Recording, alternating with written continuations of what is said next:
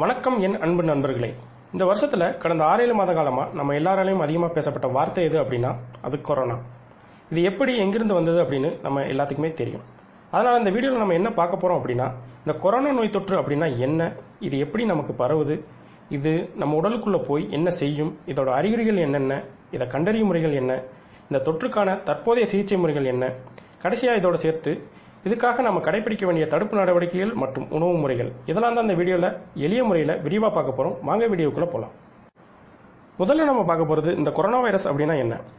அதாவது இது ஒரு வெறுங்கனால் பார்க்க முடியாத பாலூட்டி உயிரினங்கள் மற்றும் சில பறவைகளுக்கிடையே பரவக்கூடிய ஒரு நோய் கிருமி.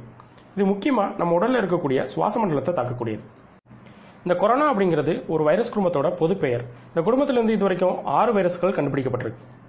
அதில் சில வைரஸ்களை குறிப்பிட்டு சொல்லணும் அப்படின்னா, முதல்ல இந்த severe acute respiratory syndrome corona virus, இதை சுருக்கமாக சார்ஸ் கொரோனா வைரஸ் 1 அப்படின்னு சொல்லுவாங்க. இந்த வைரஸ் ஆனது கடந்த 2002ஆம் ஆண்டு சைனாவிலிருந்து உலகத்தில் பல்வேறு நாடுகளுக்கு பரவி அப்போ ஏறத்தாழ 800க்கும் அதிகமான மக்கள் இறந்திருக்காங்க. அடுத்து இந்த middle east respiratory syndrome corona virus, இதை சுருக்கமாக மெர்ஸ் கொரோனா வைரஸ் அப்படின்னு சொல்லுவாங்க. இந்த வைரஸ் ஆனது கடந்த 2012ஆம் ஆண்டு குறிப்பாக சவுதி அரேபியா, கத்தார் போன்ற மத்திய கிழக்கு நாடுகளில் அதிகமாக பரவி இருக்கு. இந்த வைரஸ் மூலியமா அப்போ 850க்கும் அதிகமான மக்கள் இறந்திருக்காங்க. இந்த வைரஸ் ஆனது ஒட்டகத்தின் மூலியமா மனிதர்களுக்கு பரவி இருக்கும் அப்படின்னு சொல்லப்படுது. இந்த 2 வைரஸ்க்குமே சரியான மருந்தோ தடுப்பூசியோ இது வரைக்கும் கண்டுபிடிக்கப்படலை. ஆனால் ஒரு சில வருஷத்துல இவைகள் காணாமல் போயிடுச்சு அப்படின்னும், ஒரு சிலர் இவைகளோட வீரியம் குறைஞ்சிருச்சு அப்படின்னு சொல்றாங்க. இந்த வரிசையில் கடந்த டிசம்பர் மாதம் வந்திருக்கிறது தான் இந்த COVID-19, அதாவது கொரோனா வைரஸ் டிசீஸ் 2019. இதுக்கு இன்னொரு பெயர் என்னன்னா severe acute respiratory syndrome corona virus 2. இதை சுருக்கமாக சார்ஸ் கொரோனா வைரஸ் 2 அப்படின்னு சொல்லலாம். இதோட பாதிப்பு இப்போ எப்படி இருக்குன்னு நம்ம தினமும் பார்த்துக்கிட்டு இருக்கோம்.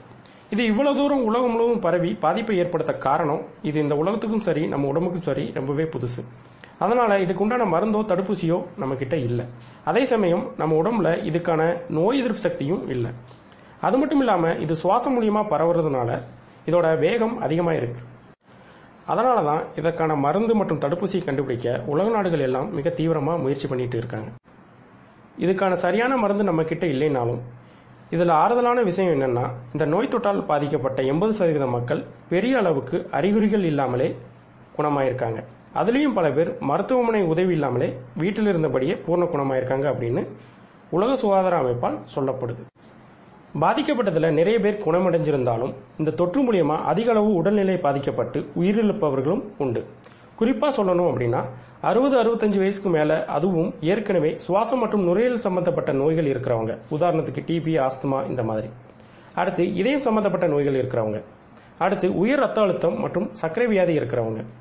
அடுத்து உடல் எடை அதிகமாக இருக்கிறவங்க, அதாவது உடல் பருமனோட அளவு 30க்கும் அதிகமாக இருக்கிறவங்க. அடுத்து ஏற்கனவே கல்லீரல் சம்பந்தப்பட்ட நோய்கள் இருக்கிறவங்க. அடுத்து சிறுநீரகம் செயலிலிருந்து செயற்கை முறையில் சிறுநீர் சுத்திகரிப்பு செய்கிறவங்க. புற்றுநோய் இருந்து அதுக்கான சிகிச்சையில் இருக்கிறவங்க. அப்புறம் அதிக அளவு புகை மற்றும் மது பழக்கம் இருக்கிறவங்க. இதோட நோய் எதிர்ப்பு சக்தி குறைவாக உள்ளவங்க. இவங்களுக்கெல்லாம் உடல்நிலை ஏற்கனவே வலு இல்லாமல் இருக்கும், அதாவது வீக்காக இருக்கும். அதனால இந்த தொற்று ஏற்பட்ட பிறகு உடல்நிலையானது இதை எதிர்க்க முடியாமல் மேலும் மோசமான நிலைக்கு தள்ளப்பட்டு சில சமயம் உயிரிழப்பு ஏற்படுது. இது எல்லாத்தையும் தான் நாம அதிக ஆபத்து காரணிகள் அப்படின்னு சொல்றோம். அடுத்து பரவும் விதம். இந்த நோய் கிருமியானது சுவாசம் மூலியம் பரவக்கூடிய ஒரு தொற்று. அதாவது பாதிக்கப்பட்ட மனிதர்கள் இருமும் போது, தும்பும் போது அல்லது எச்சில் துப்பும் போதோ சிறு அளவிலான சளித்தவிளைகள் வெளியே வந்து ஒரு குறிப்பிட்ட தூரம் காத்துல பரவி இருக்கும். அதில் இருக்கிற இந்த கிருமியானது அந்த காற்றை இன்னொருவர் சுவாசிக்கும் போது அவரோட உடலுக்குள்ள போய் நோய் தொற்றை உண்டாக்கும். இதனால தான் முகக்கவசம் போடுவதும் சமூக இடைவெளி கடைபிடிப்பதும் கட்டாயமாக்கப்படுது. முகக்கவசம் போடும்போது இந்த கிருமியானது நேரடியாக நம்ம சுவாச மண்டலத்துக்கு போகிறது பெருமளவில் தடுக்கப்படுது. அதே சமயம் சமூக இடைவெளியை குறைஞ்சது 1 மீட்டர் தூரமாவது கடைபிடிக்கணும். இது ஏன் அப்படின்னா, பாதிக்கப்பட்டவங்ககிட்ட இருந்து வரும் இந்த சளித்தவிளையானது அதிக இடையில இருக்குமா. அதனால இது அதிக தூரம் காத்துல பரவாம ஏறத்தாழ 1 மீட்டருக்குள்ளேயே கீழே விழுந்துடுமா. இதனால தான் சமூக இடைவெளி கடைபிடிப்பது மூலமா இது பரவுறத பெருமளவில் குறைக்க முடியும் அப்படின்னு சொல்றாங்க. அடுத்து இந்த நோய் கிருமியானது நம்ம உடலுக்குள்ள வந்து என்ன செய்யுது அப்படின்னு தான் பார்க்க போறோம். இந்த நோய் கிருமியானது நாம சுவாசிக்கிறது மூலமா நம்மளோட நுரையீரலுக்கு வந்து இங்குள்ள செல்களுக்குள்ள புகுந்து அது வளர தேவையான அனைத்தையும் எடுத்துக்கிட்டு நம்மளுடைய நுரையீரல் செல்களை சேதப்படுத்தி இந்த வைரஸ் பல மடங்கு பெருகிடும். அப்புறம் இது அதிகப்படியாக நம்முடைய நுரையீரல் செல்களையும் காற்றுப்பைகளையும் சேதப்படுத்துவதால் நம்ம நுரையீரலோட செயல்திறன் குறைஞ்சி நம்ம சுவாசிக்கிறதுல ரொம்ப சிரமம் ஏற்படும். இதனால் நம்ம உடலுக்கு தேவையான ஆக்சிஜன் சரியான முறையில் கிடைக்காததுனால நம்ம உடல் ஆரோக்கியம் பாதிக்கப்பட்டு உடல்நிலை மோசமாகும். இந்நிலை தொடரும் பட்சத்தில் நம்ம உடம்புல அடுத்தடுத்து ஒவ்வொரு உறுப்பாக செயலுக்க ஆரம்பித்து இறுதியில் மரணம் ஏற்படுவதற்கான வாய்ப்பு உருவாகும். அடுத்து இந்த தொற்று ஏற்பட்டால் நமக்கு என்னென்ன அறிகுறிகள் இருக்கும் அப்படின்னு பார்க்க போகிறோம். இந்த தொற்று ஏற்பட்ட பெரும்பாலான மனிதர்களுக்கு பொதுவாக இருக்கக்கூடிய அறிகுறிகள் அப்படின்னா இந்த காய்ச்சல், அதாவது நம்முடைய உடல் வெப்பநிலை 100 டிகிரிக்கும் அதிகமாக இருக்கும். அடுத்து வறண்ட இருமல் மற்றும் உடல் சோர்வு. அடுத்து உடல் வலி, தொண்டைப்புண், வயிற்றுப்போக்கு, கண்ணில் வெண்படல அலர்ச்சி, தலைவலி, சுவை மற்றும் வாசனை இழப்பு. இதெல்லாம் இந்த தொற்று ஏற்பட்டதில் குறிப்பிட்ட சிலருக்கு மட்டும் இருக்கக்கூடிய அறிகுறிகள். அடுத்து தீவிர அறிகுறிகள். இந்த தொற்றானது நம்ம உடலில் தீவிரமாகும் பட்சத்தில் இந்த தீவிர அறிகுறிகளான மூச்சு திணறல், நெஞ்சுவலி அல்லது நெஞ்சில் அழுத்தம், சில சமயம் பேச்சிழப்பு கூட ஏற்படும். அடுத்து நோய் அறிகுறிகள் தோன்றும் கால இடைவெளி பார்த்தீங்க அப்படின்னா முன்னாடி பார்த்த அந்த அறிகுறிகள் இந்த வைரஸ் தொற்று நம்ம உடலுக்குள்ள வந்து 1 to 14 நாட்களுக்குள்ள தென்படும். பெரும்பாலும் 5 to 7வது நாட்களுக்குள்ளேயே அறிகுறிகள் தெரிய ஆரம்பிக்கும். அடுத்து கண்டறியும் முறைகள். இப்போதைக்கு இந்த நோய் தொற்றை உறுதிப்படுத்த 2 பரிசோதனைகள் உபயோகத்தில் இருக்கு. அதில் முதல்ல இந்த PCR டெஸ்ட். இதை சுருக்கமாக சொல்லணும் அப்படின்னா பொதுவாக வைரஸில் RNA அப்படின்னு சொல்லக்கூடிய ஒரு புரதம் இருக்கும். இந்த புரதத்தை அடிப்படையாக கொண்டு இதில் ஏற்படுற மாற்றத்தை வச்சு நமக்கு இந்த தொற்றானது செயலில் இருக்கா இல்லையா அப்படின்னு உறுதிப்படுத்துவாங்க. அதாவது இப்போ நம்ம உடம்புல இந்த வைரஸ் ஆனது உயிரோட இருக்கா இல்லையா அப்படிங்கிறது இந்த பரிசோதனை மூலம் தெரிய வரும். இதோட முடிவு நமக்கு 24 மணி நேரத்துக்குள்ள கிடைக்கும். அடுத்து 2வது சீரலாஜி டெஸ்ட். இது நம்முடைய ரத்தத்தில் இந்த கிருமிக்கு எதிரான நோய் எதிர்ப்பு பொருள் இருக்கா இல்லையான்னு கண்டுபிடிக்க உதவும்.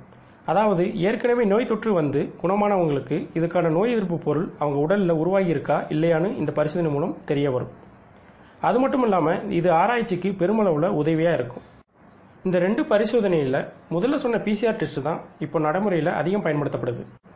அடுத்து தற்போது மருத்துவமனைகளில் கொடுக்கப்படும் இதற்கான சிகிச்சை முறைகள். முன்னாடி சொன்ன மாதிரி இந்த நோய் தொற்றுக்கு எதிராக இதுவரைக்கும் மருந்தோ தடுப்பூசியோ கண்டுபிடிக்கப்படாத காரணத்தினால இப்போதைக்கு இந்த தொற்று மூலமாக வரக்கூடிய அறிகுறிகளை கட்டுப்படுத்துவதற்காக காய்ச்சலுக்கான மருந்துகளும் வலி நிவாரணிகளும் இருமலுக்கான மருந்துகளும் கொடுக்கப்படுது. ஒரு சிலருக்கு வயிற்றுப்போக்கு போன்ற அறிகுறிகள் இருந்தால் அவர்கள் உடல் நீர் சத்து குறைவதற்கான வாய்ப்பு அதிகம். அதனால் இவர்களுக்கு நார்மல் சலைன் போன்ற திரவம் இரத்த நாளங்கள் வழியாக செலுத்தப்படும். இதனால் இவங்க உடலில் ஏற்படக்கூடிய நீர்ச்சத்து குறைபாடு சரி செய்யப்படும். இதோடு சேர்த்து நோய் தொற்று ஏற்பட்டவர்களுக்கு சத்தான உணவுப் பொருட்களும் வழங்கப்படும். சில சமயம் அறிகுறிகள் தீவிரமாகி சிலருக்கு மூச்சு திணறல் ஏற்படும். அப்படிப்பட்டவர்களை உடனடியாக அவசர சிகிச்சை பிரிவில் அனுமதித்து அவர்களுக்கு வெண்டிலேட்டர் மூலியமாக செயற்கை சுவாசம் வழங்கப்படும். இதுதான் இப்போதைக்கு நடைமுறையில் இருக்கக்கூடிய இந்த தொற்றுக்கான சிகிச்சை முறைகள். அடுத்து நம்ம பார்க்க போது இந்த நோய் தொற்றுக்கு எதிரான தடுப்பு நடவடிக்கைகள். அடிக்கடி கைகளை சோப்பு போட்டு கழுவணும். வெளியில் போகும்போது முகக்கவசம் போடணும். சமூக இடைவெளியை குறைஞ்சது 1 மீட்டர் தூரமாவது கடைபிடிக்கணும். இதற்கான காரணத்தை நம்ம முன்னாடியே பார்த்தோம். அடிக்கடி மூக்கு, கண், வாய் தொடுறதை தவிர்க்கணும். அடுத்து தினமும் உடற்பயிற்சி, யோகா செய்ய வேண்டும். அதே சமயம் குறைஞ்சது 6 to 8 மணி நேரமாவது நல்லா தூங்கணும். இதனால் நம்ம உடலோட நோய் எதிர்ப்பு சக்தி அதிகரிக்கும். இதோடு சேர்த்து தினமும் ஒரு முறையாவது மஞ்சள், துளசி கலந்த நீரில் ஆவி பிடிப்பது ரொம்பவே பயனளிக்கும். அடுத்து உணவு முறைகள். இந்த நோய் தொற்றுக்கான சரியான மருந்து இல்லாத இந்த நேரத்தில் நம்முடைய நோய் எதிர்ப்பு சக்தியை அதிகரிக்கக்கூடிய உணவு முறைகளை தினமும் கடைபிடிக்க வேண்டும்.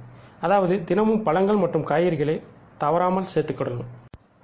இதில் குறிப்பாக விட்டமின் D மற்றும் C அதிகம் இருக்கிற மாதிரி பார்த்துக்கணும். உதாரணத்துக்கு பூண்டு, இஞ்சி, எலுமிச்சை, திராட்சை இதெல்லாம் நம்முடைய உடம்புல நோய் எதிர்ப்பு சக்தியை தீவிரப்படுத்தும்.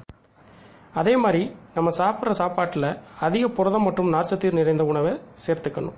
உதாரணத்துக்கு முட்டை, மீன், கீரை, பால் இந்த மாதிரி. அடுத்து குறைஞ்சது ஒரு நாளைக்கு 2 லிட்டருக்கு மேலேயாவது தண்ணி குடிக்கணும். அப்புறம் மாமிசங்களை சாப்பிடும்போது நல்லா வேக வச்சு சாப்பிடணும்.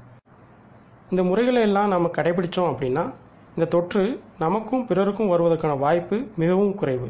அதே போல் சீக்கிரமாக நாம் இந்த கடுமையான சூழலில் இருந்து வெளியே வந்து பழைய வாழ்க்கைக்கு போக வழிவகுக்கும். இந்த வீடியோ உங்களுக்கு பிடிச்சிருந்தா லைக் பண்ணுங்கள், ஷேர் பண்ணுங்கள், மறக்காமல் நம்ம சேனலை சப்ஸ்கிரைப் பண்ணுங்கள். நன்றி.